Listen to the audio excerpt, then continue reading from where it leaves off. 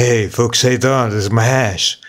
So, I tried playing the original Crysis on my Windows 11 PC, but I keep getting this black screen and it crashes back to desktop every time.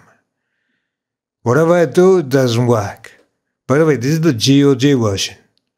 So after searching around, here's a solution I got for you. You need to get this C1 launcher from GitHub. The link is in the description of this video. So extract the zip file here. Then go to the Crysis folder and then the bin64 folder and copy everything in there into the bin64 folder in your Crysis game directory, making sure you overwrite the existing files.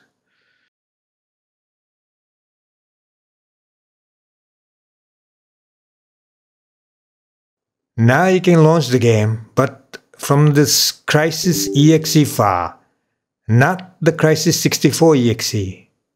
Alright? So it works great and looks gorgeous. Can't believe this came out back in 2007. And yes, finally my PC can run Crysis. Oh,